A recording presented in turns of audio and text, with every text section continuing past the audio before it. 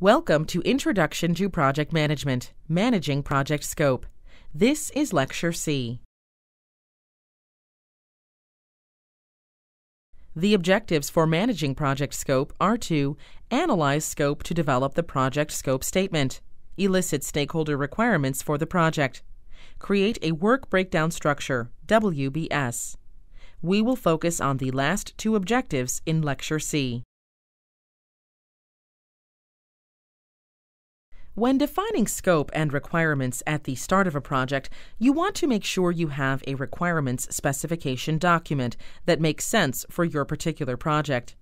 Here is a sample outline of a requirements specification document showing the major elements that are very likely to appear. Make sure that your document makes sense for your project and your organization. First, there's an introduction section to capture very important elements and linkages to earlier documents, such as the project charter. The introduction also includes the document objective, the intended audience for the document, and other information about how the document will be used. Next is an overview of the system, followed by the heart of the document, the requirements themselves. You will want to organize and number the requirements in some logical way. Sometimes that's done by the method shown here, breaking them down as functional, non-functional, and operational requirements. But there can certainly be other categories, such as performance and interface requirements. The inclusion of operational scenarios can help make the requirements real and demonstrate the way the systems and services are going to be used. A final part of the specification document is a list of references. When you're expressing requirements specifications, a natural question is, how much is enough? Clearly defined requirements are a key driver for project success, but as you're well aware, your project team is a scarce resource, and their time recording requirements in a specification document needs to be balanced against other things that they can be doing. As a project manager, you have to determine what makes sense in terms of the project and the stakeholders that you have. There certainly is a risk of inadequate documentation. You'll want to make sure you didn't fail to identify and record all of the necessary information in your requirements specification document. On the other hand, you'll want to be on guard for excessive documentation. As a project manager, you have to exercise judgment here to make sure that you strike a balance between making sure you document enough, but not so much that it doesn't provide proportionate value and is never referenced. Look to your project lifecycle to help you determine the level of requirements specification you need. A linear project needs a higher level of explicitness at the beginning, whereas an agile project needs less. The second document, the Requirements Management Plan, has a very different objective. This is a place for you to document your overall approach to requirements, so it will address questions such as, how will you capture requirements and represent them? What is your process for handling requirements changes?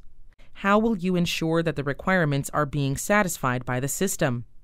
Remember that documents like this don't have to be extensive and excessively wordy to be effective.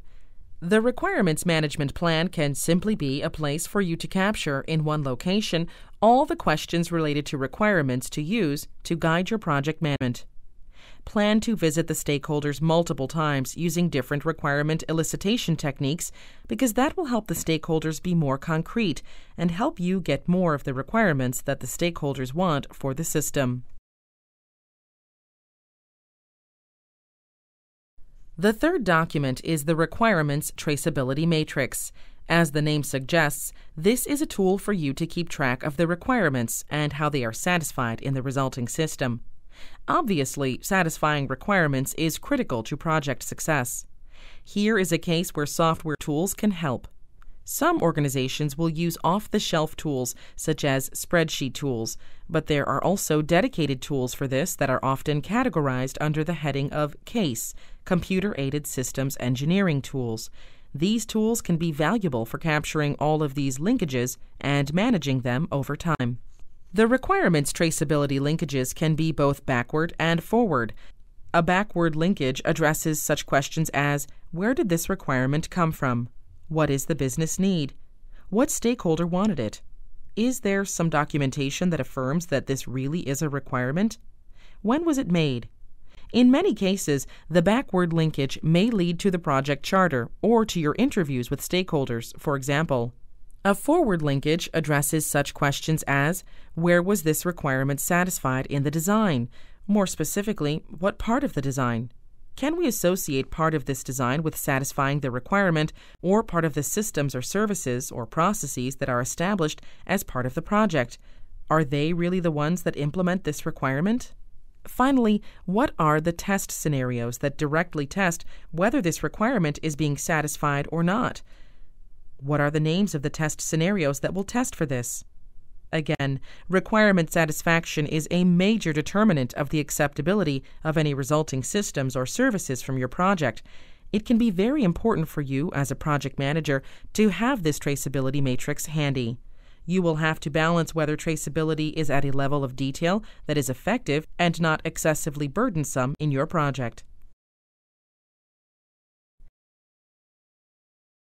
This slide shows a couple of examples to illustrate how the requirements approach should fit your project. The first example is an internal customer project, and the second one is an external customer project. In the first example, there's a lot of knowledge about the operational environment. There's a lot of knowledge about the users, and so the requirements approach may reflect that. For example, because there's a lot of context for the internal environment for all the stakeholders, there might be less that needs to be specified explicitly.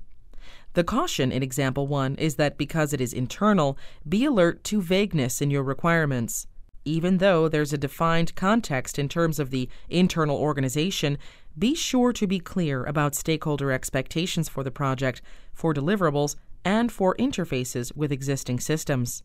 The second example involves an external customer with many and varied stakeholders, so this will really influence requirements approach. When there's a lot of uncertainty like this, consider facilitated sessions with the stakeholders to work toward consensus on what is needed in the new systems. You may want to draft preliminary requirements documents and have them reviewed by stakeholders to make sure there is agreement about what the project needs to do and what should be required for the project. The caution in example project 2 is that projects with unclear or unknowable requirements need a lot of attention from you as a project manager. There can be a high risk of not meeting stakeholder expectations, so you may really want to use a project steering team to help assess suggested changes in requirements during the project. The examples here are simply meant to illustrate that your requirements approaches need to vary based on the nature of the projects that you encounter. We've discussed the scope statement that's established and its link to requirements. We've talked about how to elicit requirements and how to capture them in a specification document. Now we want to develop the work breakdown structure, or WBS. The WBS is a hierarchical structure that shows simply the work to be done on the project. As the project manager, you should have a clear way to describe and define the work, to organize the work hierarchically, and to put it in a graphical structure in a diagrammatic form. You'll organize the work of the project and break it down into manageable tasks in the work breakdown structure. The top level of the work breakdown structure, level 1, represents the entire project and all the work that needs to be done on the project. Level 1 is broken down into smaller levels, and those levels are in turn broken down into smaller and smaller units. These work units that can be broken down are called tasks. As you continue to break down the work units, you end up with the lowest level, called work packages, which are not broken down any further. It is these work packages at the lowest level that we use as the basis for estimating time and costs. There's a lot of detail associated with all these tasks and work packages, so you'll want to create a supporting WBS dictionary, which will have more detailed information about all the tasks. For example, it will include who's responsible for the completion of the tasks. Remember that every work package is a task, but not every task is a work package. A task can be at different levels of detail, while a work package is characterized as being a task at the lowest level of detail.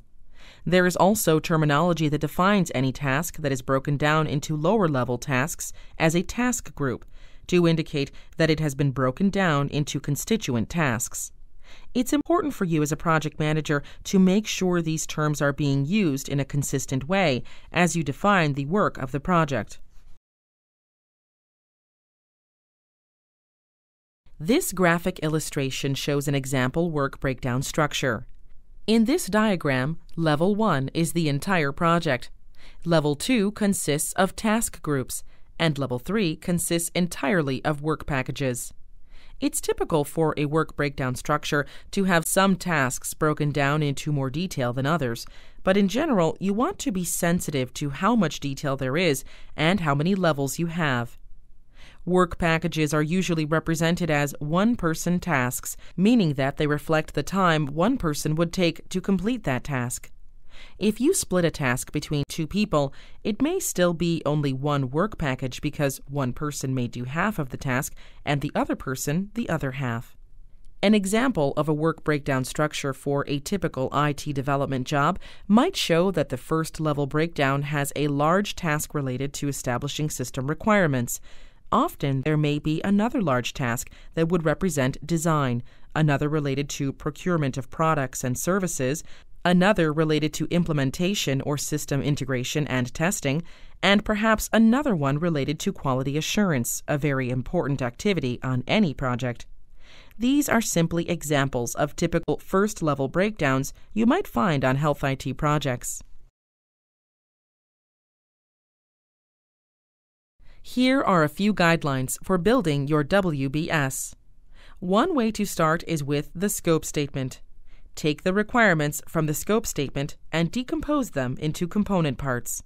By doing so, you have some assurance that you're covering all the elements that are defined in the scope statement. The deliverables that are discussed in the scope statement will be addressed in your WBS. This can also be an excellent way to start engaging the people on your project team. You might get them to assist you in rearranging sticky notes, either real or virtual, with task names on them, to start building the WBS structure.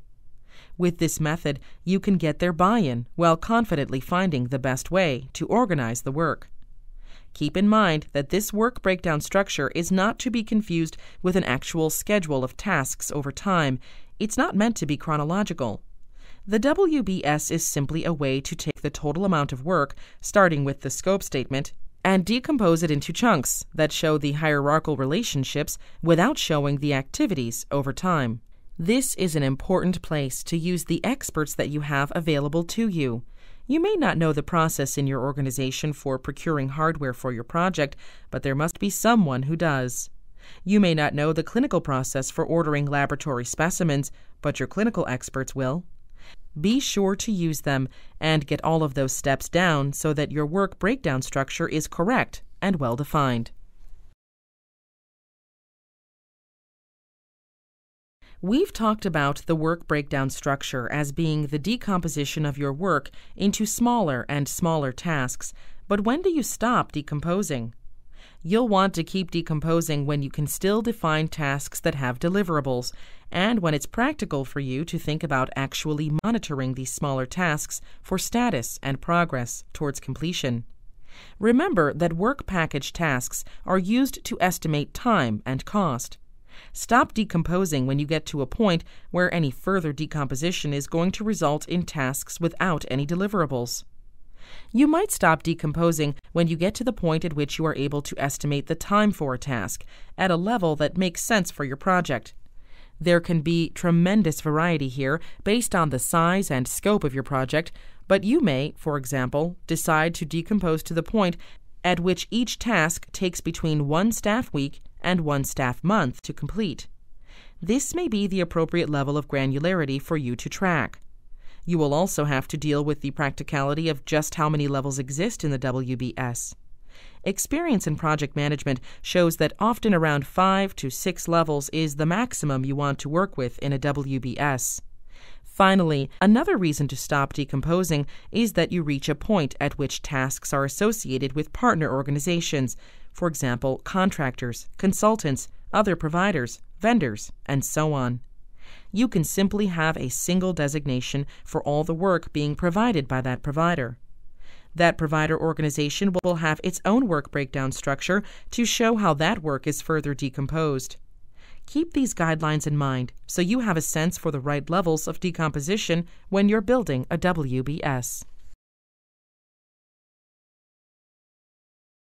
Here are some further hints on developing a work breakdown structure. When you have very large projects, it is a good idea to delegate some of your project team members to go off and flesh out some of the details. This could be a practical way for you to provide some leadership opportunities for those members. The work breakdown structure is affected by the project life cycle. When you know a lot about the requirements and there's a lot of stability, it's reasonable for you to develop a stable WBS at the start. On the other hand, when there's less known about a project, or when you're following an adaptive model, you may want to have certain work packages considered to be planning packages, meaning that you'll assign a chunk of resources to them in the budget, but you're deferring any detail of their task structure until later on when more is known. This is a placeholder in your WBS until you can go back and flesh out these tasks later on. You'll want to be sensitive not to waste effort by trying to decompose work that is not well understood at the beginning of the project.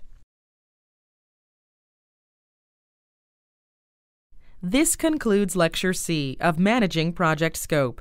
In summary, we have emphasized the importance of scope. It's one of the 9 knowledge areas in the project management body of knowledge, and it is critical to project success. We've discussed examples of how scope creep is very injurious to projects and is a major reason why projects are not successful.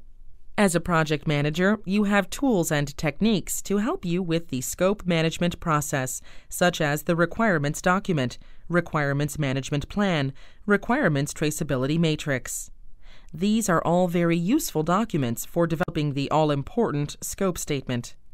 We've discussed ways of eliciting requirements from stakeholders, which is an important first step in defining scope and in building relationships with stakeholders and engaging them with the project. We also discussed the importance of taking advantage of organizational assets in coming up with your best representation of requirements. The scope statement is a starting point for defining the work of the project in the form of the work breakdown structure, which will map out all the work on the project into an effective, graphical, hierarchical structure.